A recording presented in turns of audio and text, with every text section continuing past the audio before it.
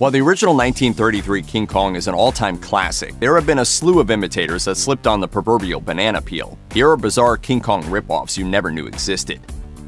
While King Kong was a critical and commercial smash in 1933, its sequel Son of Kong, which came only 9 months later, was not, sending the Kong brand back to Skull Island.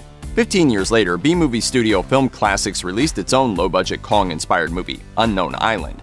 The story should sound familiar. An adventure seeker convinces his soon-to-be wife to finance an expedition to an island supposedly populated by dinosaurs. When they arrive, it turns out the legends were true.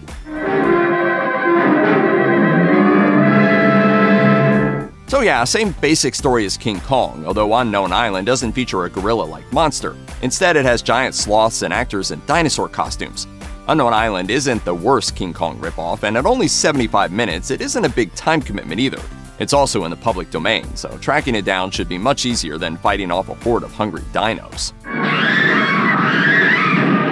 Brad Pitt once said he discovered his love of cinema from Toho Studios' 1966 release The War of the Gargantuas, released to American cinemas in the 1970s. Most people didn't know what the hell he was talking about. Toilet paper, new cars, computerized blenders, electrically operated sexual devices. Gargantuas is actually a sequel to 1965's Frankenstein Conquers the World, in which a green-skinned Frankenstein monster who is about 60 feet tall fights a fire-breathing dinosaur to the death before he is carried into the sea by a giant octopus.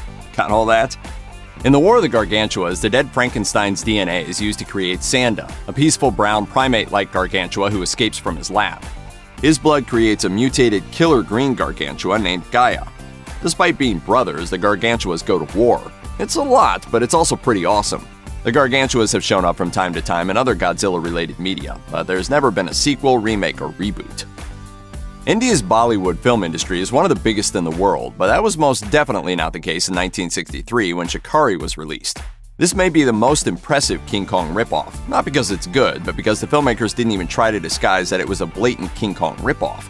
In the movie, the owners of a struggling circus set out to capture King Kong at Kong Island, so yeah, not exactly subtle.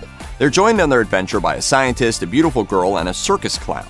Instead of Kong, they encounter Otango, the result of experiments in turning humans into gorillas by the island of Dr. Moreau-like mad scientist Dr. Cyclops. Yeah, that's his name. Sound crazy? It gets crazier. We won't spoil it except to say Otango doesn't get nearly enough screen time, which is instead spent on the human leads. Shikari isn't particularly memorable, though the soundtrack to the movie did become popular in India. We wished we came up with King Kong Goes Hong Kong, but alas, Celestial Pictures snagged that particular tagline to promote 1977's The Mighty Peking Man. It's the most impressive part of this picture, which is basically what King Kong would be if it were made by a 13-year-old boy. While every giant gorilla picture is a ripoff of the original King Kong, The Mighty Peking Man is technically a cash grab of Dino De Laurentiis' 1976 blockbuster King Kong remake by the Hong Kong-based Shaw Brothers studio. If you know Shaw Brothers studio, you know what to expect. If you don't, it's basically an exploitation-era King Kong with thin plotting and a thick coating of 1970s sleaze. Even if you haven't seen it, you know what it's about. Explorers travel to an island to find a mythological monster and bring it back to civilization. It's King Kong, but with Hong Kong replacing New York City, and a terrified Fei Ray being swapped for Peking Man's companion, a Russian blonde in an animal skin bikini. The Mighty Peking Man was re-released in the late 1990s by Quentin Tarantino's Rolling Thunder Pictures, prompting a glowing 3-star review from Roger Ebert. No, Ebert didn't actually think it was good, and you won't either, but if you can track it down, you'll love its delightfully kitschy absurdity all the same. Ever wonder what Michael Gough was up to before playing Alfred Pennyworth in the Tim Burton and Joel Schumacher Batman movies? Well, in 1961, he starred in one of the better King Kong ripoffs, Konga. Konga! Better is a relative term here. Konga is still an embarrassment Gough probably wishes he never made, and you'll wish you never saw. What Gorgo is to Godzilla, Konga is to King Kong, abandoning the original film's cities and context for merry old England. Gough plays Dr. Charles Decker, who spent a year in Africa, where he was presumed dead, doing mad scientisty things like turning plants and animals into giant monsters. Dr. Decker brings back a baby chimp, Konga, injected with his serum to kill his enemies, but the baby chimp grows into a giant gorilla and causes destruction across London. Konga is a pretty basic cross between a man in a gorilla suit movie and the Monsters Run Amok pictures of the 1950s, trading giant ants, spiders, and condors with, well, a man in a gorilla suit. It's bad, but not quite laughably so, at least once you get used to the character screaming bloody murder while being attacked by a dude in a cheap Halloween costume.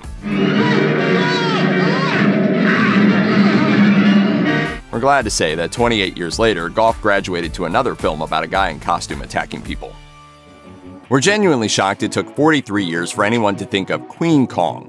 It was actually released before the movie it was ripping off, Dino De Laurentiis' King Kong remake. The American blockbuster remake came out December 17, 1976, while Queen Kong arrived on December 10, 1976, but only in Italy and Germany. Kong's then copyright holder De Laurentiis stopped it from being released elsewhere.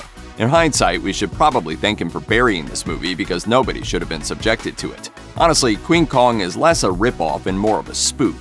The British-German co-production is a comedy-adventure film and plays like a gender-reversed King Kong.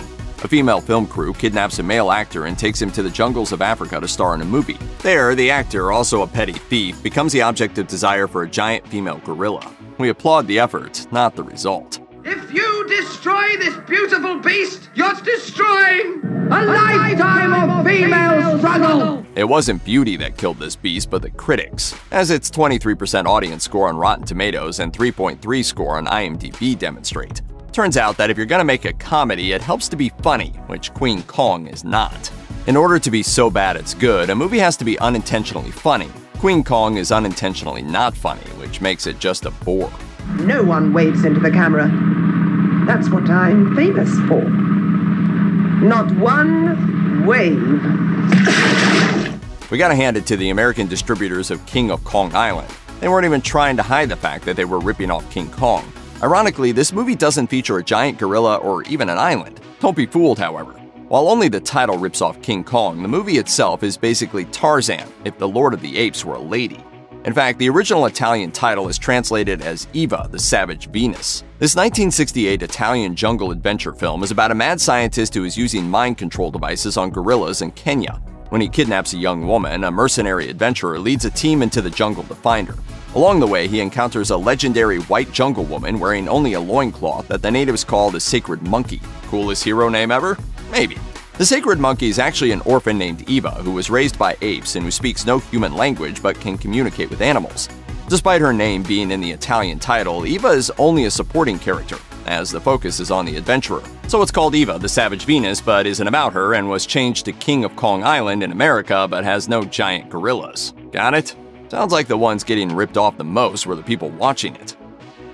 Ape is probably the worst King Kong ripoff, though it only wins by a hair.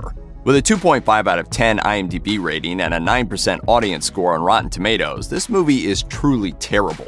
Ape is a 1976 American-South Korean co-production, featuring a Western director and stars and a largely South Korean crew, and was one of many giant gorilla movies made to ride the waves on Dino De Laurentiis' remake. The words, not to be confused with King Kong, are even on the poster. Oh, hello? Hello?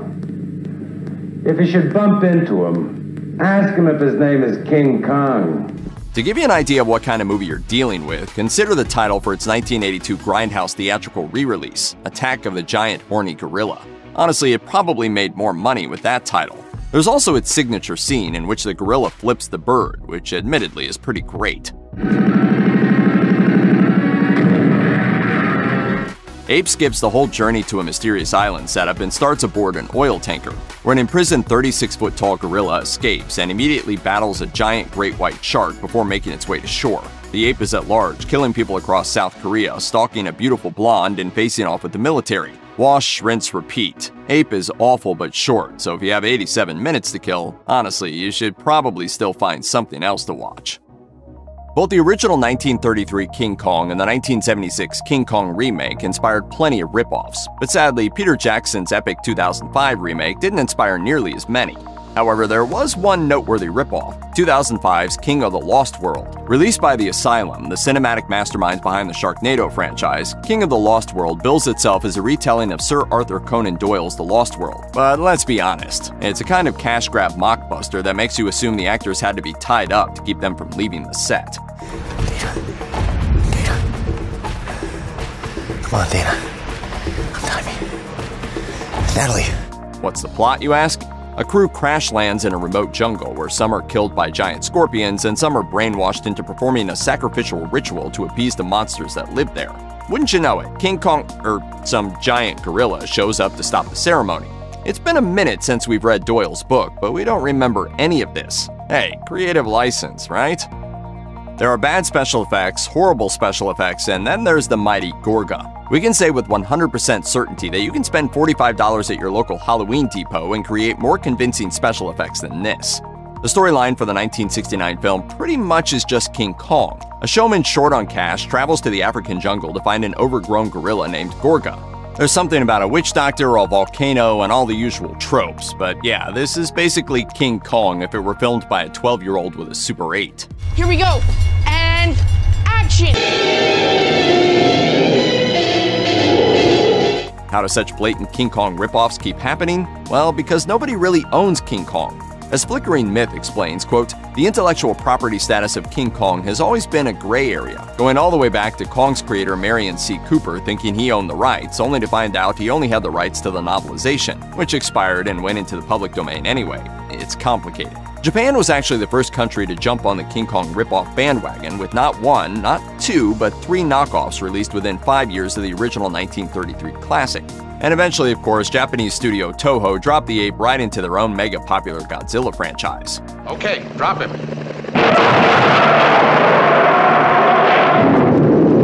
So if you want to make a Kong movie, you probably can, but have an attorney on standby. It can't cost any more than whatever the budget was for the Mighty Gorga.